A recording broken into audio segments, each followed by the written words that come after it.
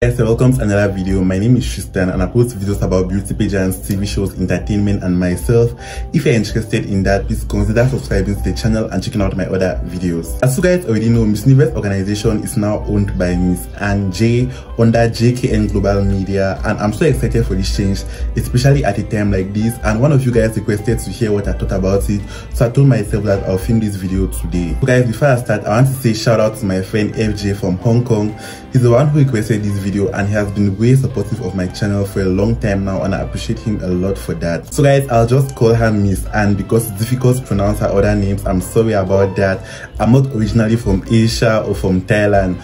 And so she's a well-known successful businesswoman who has bought and made successful many TV shows and networks, and she just acquired Miss Universe of recent, and that's what just made her more famous out of a sudden. Her life journey has not been easy, but in the end she was successful and she has appeared on many places including Project Runway in Thailand, and she's also close friends with Clean's Bondad. So guys, in her team we have a new creative director, Mr. Ton C, and he has been on Project Runway before as a mentor and a creative director, and also guys, he's also a well-known fashion designer in Thailand. So guys, I'm so excited and anxious to see what they're going to bring, but I'm not really too excited because for Miss Universe 2022 it's still going to be produced by 𝐼MG/Endeavor, and I think that it makes sense because that already announced everything, picked the host country, and so it's just okay for them to produce the last edition first before the new group takes over. So guys, there was a press conference last month whereby she was officially introduced, so I'll just go ahead and say what I think about some key points that are noted from there. Because the headquarters has been moved to Thailand, I'm so happy with this. Like seriously, I think that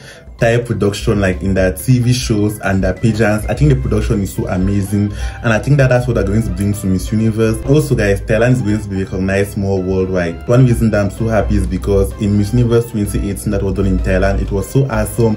I love the colors, the production, the stage and everything. So I think that for Miss Universe 2023 and 2024 we're going to see something similar to that, and I cannot wait. She also introduced the One Universe concept, and I think that it's so good. I cannot really say more about this, but I want to see it in action, like seriously. They also announced that there was going to be a new crown, and I'm so happy. I just hope that it's nice because my favorite Miss Universe crown was one from 2017 to 2018. That's the Mikimoto crown. I love that so much, and I just hope that this year they bring something better, like seriously. For that guys, they said that Miss Universe is now going to be looking for a transformational leader, and I think that by this they mean someone who can change and inspire lives. I think it's so good, like seriously, because I've had different versions of Miss Universe, but I cannot say more about this. I just want to wait and see who the first queen they're going to pick is going to look like. Then we're going to have examples from there. They also announced that there's going to be a cosmetic brand for Miss Universe.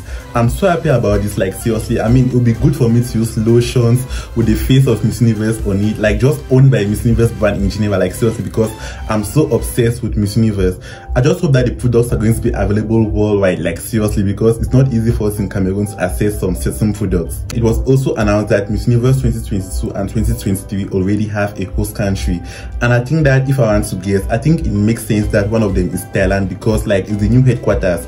So generally I think it would just be good if the headquarters can host, and I just want to see the new hosting pattern, like seriously, because with 𝐼MG the logic was that after every 1 year USA was a host country. So I want to see the new hosting pattern for JKN Global Media for Miss Universe. They also said there was going to be jets and penthouses for the winners, and guys, think they never said a jet and a penthouse, they said jets and penthouses, guys, with an S. Seriously, I can imagine the luxury that she's going to feel now, like seriously. Like I wish I could sign up for Miss Universe right now, like seriously. I mean, it's just going to change their lives forever. Personally, I think that is going to be a big step up from 𝐼MG, although I don't know everything that 𝐼MG gave the queens, but I just feel like it's going to be something more bigger and more better. They also said there will be a gala event on November 7 with all the national title holders for this year, and I think that is so good because it made the contestants to actually know themselves, like get acquainted before the official arrivals for the competition, and I think that is so good, like seriously. I cannot wait to see. I think November 7, that's in a few days to come. I cannot wait for that. I'm so excited. Guys, she also made mention of the possibility of a reality show, and I think it's not strange, like seriously.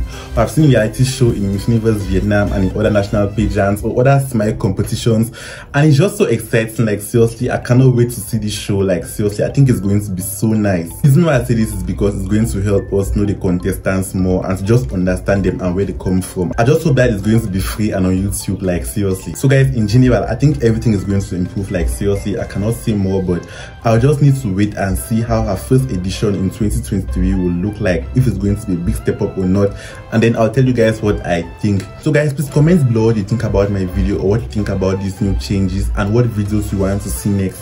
Please like the video and subscribe to the channel for more videos like this. Thank you so much for watching. I'll see you in my next video.